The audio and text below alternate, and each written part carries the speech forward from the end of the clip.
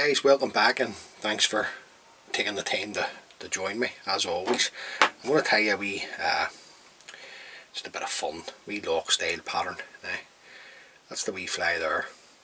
Now it's just a bit of fun, but I think it's got all the correct colour combinations to be a good wee fly for the Lough fisher. Now, I'm just going to get the pheasant crests out here because I forgot about those. The thread we're going to use to tie the fly is Uni thread 80 in black. So I'm just going to come in and we'll get the thread started a couple of mil behind the eye of the hook, and we'll just run on a bit of thread here until we're sort of way down near the barb of the hook and remove the waist tag. Now we're going to put on two crest feathers. One's going to be red, and this here is what you call been dyed solar flare. I should have had these off, it's my own fault. Got ahead of myself, per usual.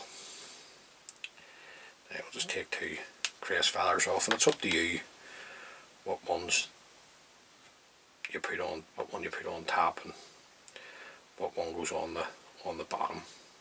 I'm just going to go with the red on top and then the solar flare on the bottom. Now I just come around with a loose turn, and then I just come in, we'll just lift these up. Now they're too long, so I'm just going to put them in a wee bit. Still a wee bit too long for me. Right. Just going to check. I think that we got the hook from the side at times. Right, that's going to do me there, so I'm just going to tighten up. Then I'm going to come in and just trim this. We're in about the length of the body or so. Now the rib on the fly is a Glo Bright floss, 2 strands of Glo Bright floss number 4. So we'll just take a strand off here. And all to do is just double it in two. I'm just strengthening it, you know. It's no good putting on just a single strand of the Glo Bright floss. This is just to strengthen it. Then we want to put it in the length, and then we'll just run our thread up to hang this in. Now the body's going to be dubbed, so we don't need to be worrying about lumps and bumps. We're just concentrating on tanning our materials to make a strong fly. Then we're going to bring our thread back down and open turns, tie it up against the tail. Now the dubbing that we're going to use, this is a mix of Glo Bright floss number 12, rainbow light bright, and pearl light bright. It's a going to be a bright wee fly this. Now we're just going to take off our dubbing. Just take a small pinch, another wee pinch for the bottom. Always remember, just take your dubbing the one way. Just if you're new to the videos here and you haven't been subscribing, or you just drop by, that's fine. To have a wee look, just finger, thumb and index finger, and always take it the one way. Now we're just going to dub this up run this up the body. Now I love messing about with light brights and blending them together, and I'll just show you another blend. I've tied a wee fly with this before, like a wee peachwork pattern. That's the Glo Bright. I think it's the number 5, and what's that number there? Let me check for you. Just forget. Number 8. So that's the 5 and 8 blended together with a wee bit of gold light bright through it. Now we'll just get our hackle, and we're just going to use this is a grizzly hen hackle, dyed olive. So we're going to get a nice hackle off. Then we'll come in and take away the rubbish at the bottom. Just take off some of the fibres to burr the stem. Offer this up to the hook, round with nice tight turns, expose your stem, trim that away, and then we're just going to palmer this down the body. Now, per usual, when I tie my Irish lock style flies, I like to get 2 turns going at the shoulder of the fly, and then 2 or 3 turns down the body to there. Now at this point, just keeping a hold of your tip, just come around with your Glo Bright floss, just like to give it a wee twist. And every time you take a turn, just give it a twist, just to tighten it up. And you're looking 4 turns of the Glo Bright floss up the body.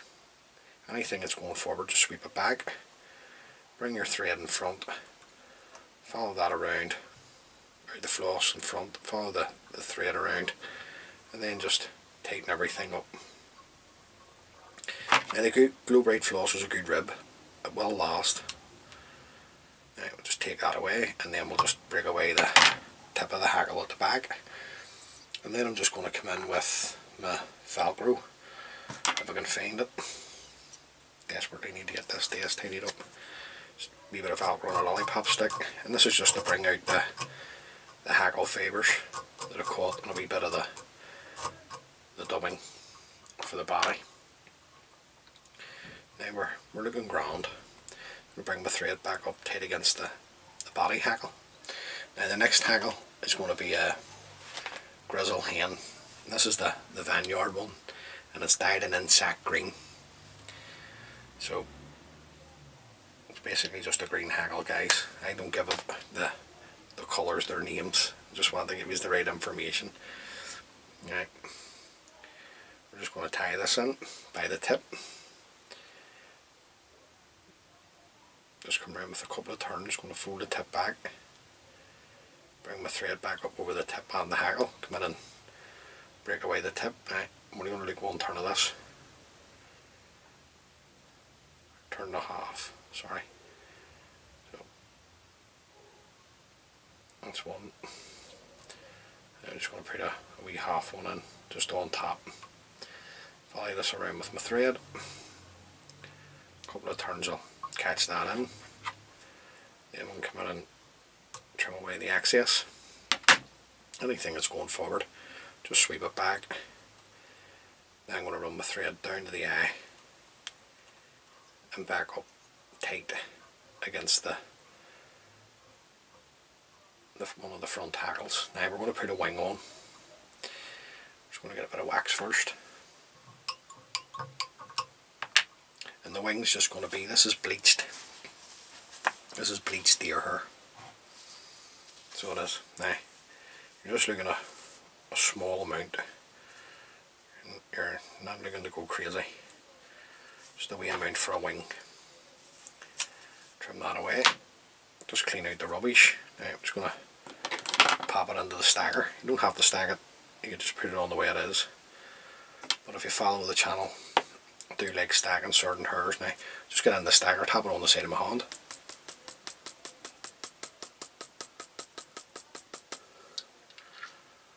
That's lined all the tips up for us. And take that out. And then you can have the wing. It's up to you. Have as long or short as you like. Now, I'm just going to offer mine up. And sort of way I want it, just past halfway the measurement into the tail. Just come in and hold it on top. Come around with a pinching loop. Now what I do here is don't let go of the wing and keep your thread tight. Take another 2 turns at the top. Take a couple of turns through the deer hair and then bring my thread back into position. Now just come in, collect the majority of the deer hair. You'll always miss 1 or 2. Then you can let go of your wing.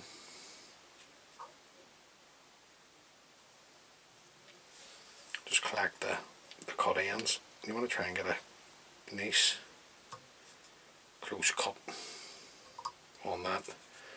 Any wee bits that you've missed, you can just break those away.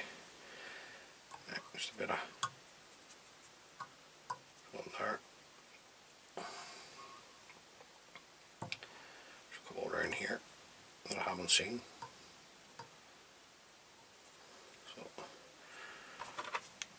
those trying to roosh, you see, shooting roosh. Bad habits. Now, just going to get another layer of wax onto the thread. I'll come back in and hold the wing, bring my thread to the eye, and build my thread up over the cut ends. Now, don't worry if you miss a couple, it'll be grand. And just come in and trim those away. Sometimes deer hair goes all over the place on you, but it'll be alright, just work with it. Now, just bringing my thread back up tight against the wing. Now the front hackle is just going to be a whiting lace wing. This one here that is dyed a fluorescent yellow. I want one of the bigger feathers at the top of the cape. It's like a leggy pattern. Then we'll just come down here. Now what I'm going to do is I'm just going to come in, let's get this on camera for you, and just trim the tip of the hackle away, leaving that wee small tan tag, as I call it. Now just come round with a turn. Same again, bringing my thread turn down and back up, and that covers all the cut ends of the wing, the deer hair. Now we're just going to come round with 2 turns of this. Is going to be plenty for me. If you've got this lace wing colour in the cape, just going to put another one in. It's up to you, the colour that you like to see in the front of the fly. Now, it's going to do me there. Just going to follow this around with my thread. Get a couple of tight turns in. Come in with my scissors because the stem's just too thick on these to fold back. Trim away the remainder of the feather. Another wee lick of wax.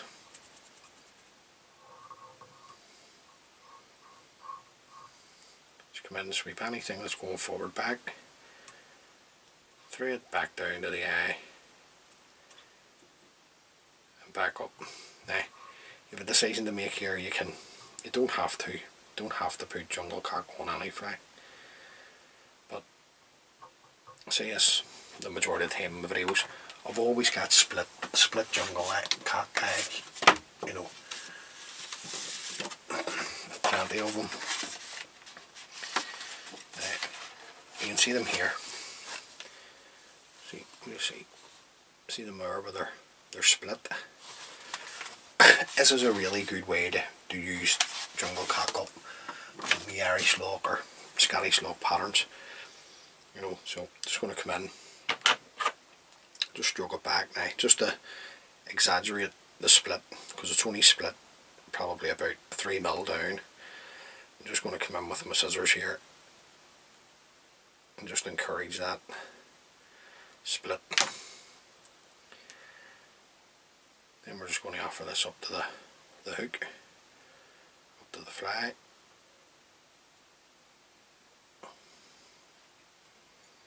Then we'll come around with our thread turns. Don't worry about if any fibres go forward, just concentrate and tan in the jungle cock. Have a wee look. Right. Just going to take one more turn. I'm happy with that. I'm going to lift everything up and bring my thread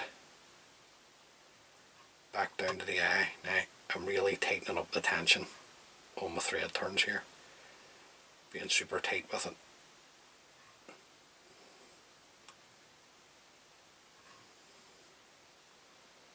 Just tie up over the top of the jungle cock. Now then we're trying to break that off. Just come in with a nice pair of sharp scissors here and just trim away the remainder of the jungle cock.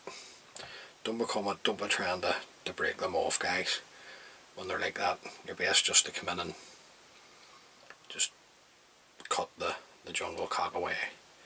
And then you can bring your thread up just over the cut ends, just building the head up a wee bit more here.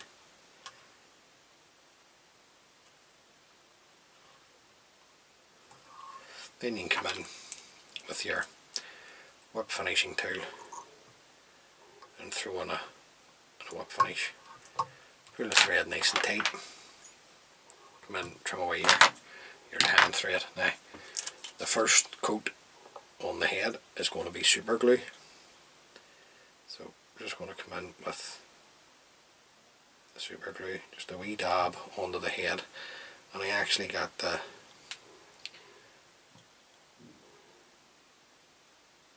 shot fixed now. The last couple of videos you probably watched, I wasn't able to rotate the fly right round now, and it wasn't actually the camera, it was the vase. The vase had moved. So once that dries, I'll come in and put on a couple of coats of varnish just onto the head to seal everything up. But that's the wee fly. It's a bright wee pattern. There's a wee bit to it, but I think I've said before to you, when you have, for any of the guys that subscribe to that channel, see, once you can tie these type of flies where they're multi-hackled, maybe your fingers 3 hackles and that, a bit of a wing, you'll be able to tie any fly. Honestly, the Irish Lough flies will test you 100%. So if you face the Irish Loughs, you maybe face the mayfly. I think that would work for the mayfly.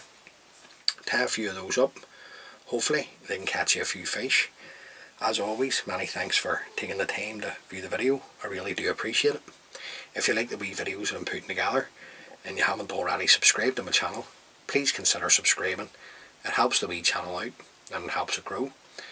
And until next time guys, please stay safe and tight lines.